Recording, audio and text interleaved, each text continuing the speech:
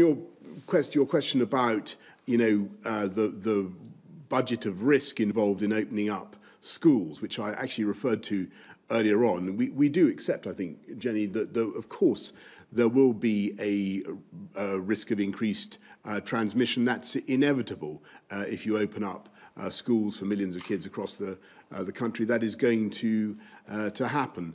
But we think that we can do it now in the way that we are because we have the proportion of the population vaccinated that I described, the groups 1 to 4, now having had the immunity bedded in after at least 3 weeks, and we think it is prudent to be able to do so.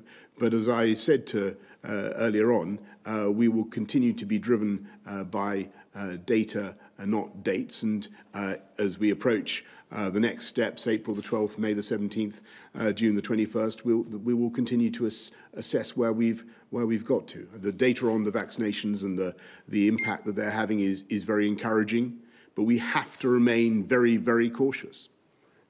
Anything you want to add on that, Jenny? Well, exactly as the Prime Minister said, we do expect there to be an impact on R, and I think people will probably have seen some of the sage comments on that. But clearly education is of critical public health importance, just as much as COVID is. And so what we do know is, or at least we can't disentangle the social interaction element of that rise in R. So it's just as likely it's people meeting at school gates or the different numbers of social interactions as much as it is in schools. So I think the critical point is there are new interventions. So the testing for schools is in place, starting from now and gradually for some senior pupils going forward.